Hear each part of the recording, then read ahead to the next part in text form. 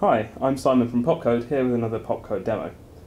I'd like to give you a little bit more information about the map demo that we showed in our main What is Popcode video.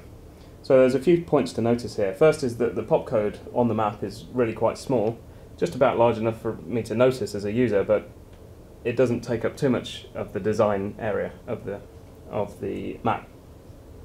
However, even with it being so small, it can be quickly recognised and scanned by the Popcode application, correctly identified, and then downloaded. So this app we designed as a portrait experience, and we've placed some buttons in the plane of the screen rather than in the plane of the content, which means that it's easier for the user to select when they want to find places. We've just faked a few restaurants here in the centre of Cambridge, so let's take a look at Connell's.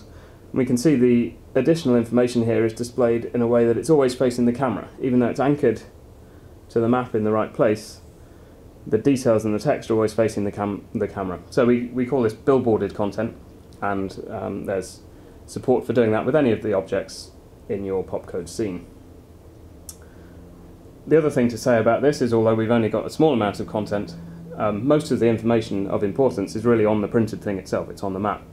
But the augmented content can add some additional interest. We could imagine having opening times on here, or user reviews, or that kind of additional content, and lots of different categories.